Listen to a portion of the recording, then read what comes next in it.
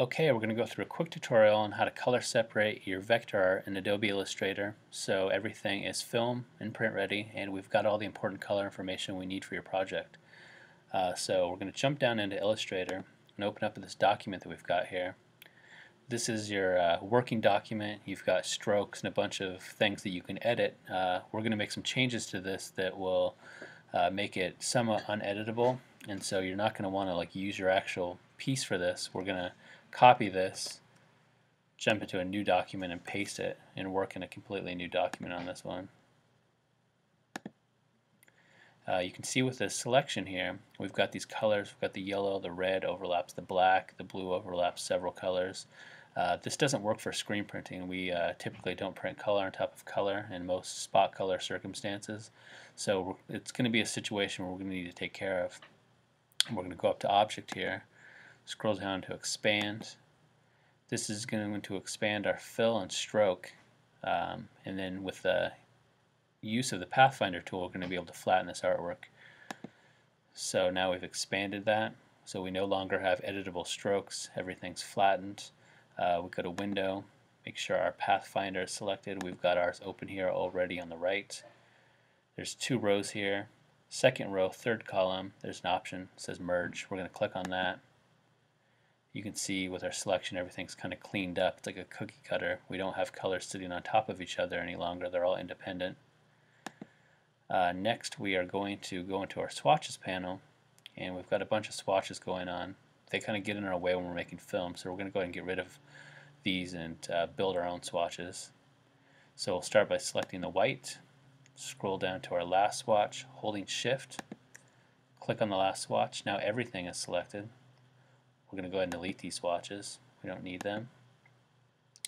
Now we're going to go ahead and use our magic wand. We can hit Y to select the black.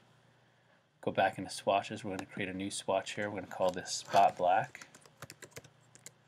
Under color type, we're going to make sure we have spot color selected. There we go. We've got our Spot Black. We can see it's a spot color because it's tabbed. We're going to repeat this step for the remaining three colors. Yellow,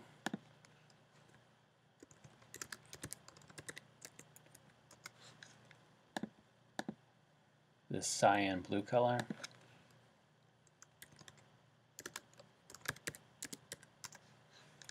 and last but not least the red.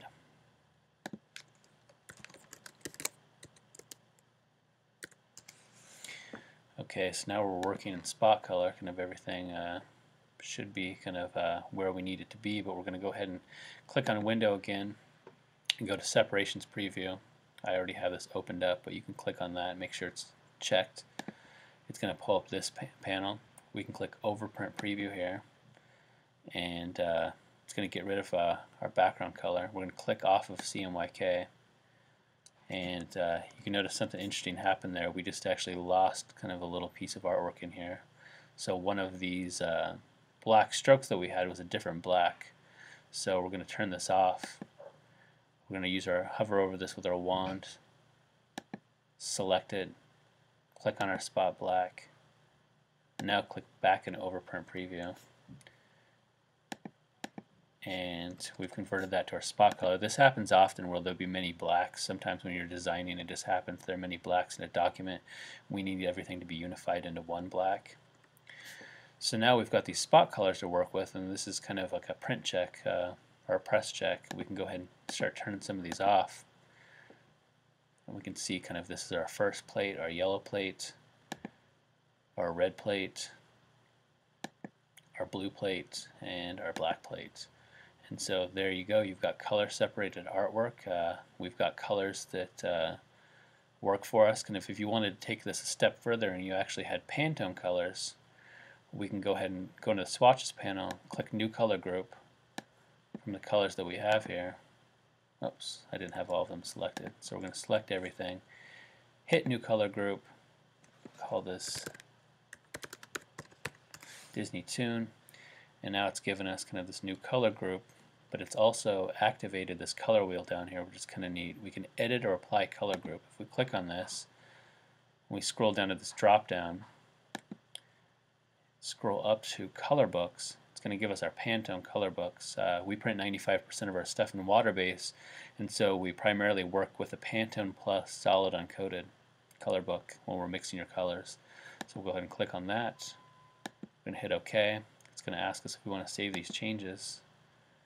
That's fine. So now we have converted these to Pantone colors. Kind of obviously it's turned the red into more of a pink, so that's probably not going to work, but it's given us a pretty good color, Pantone 299U for the blue and Pantone Yellow U, and the spot black is still spot black. So we can go ahead and convert all of these to the closest Pantone colors possible. Sometimes you might actually need to get into the color book to pick the exact color that you desire, but for color separation purposes, we've got a clean file here, that's ready to go, that we're not going to have any delays on, and that's all we need to do. So we're going to go ahead and save this.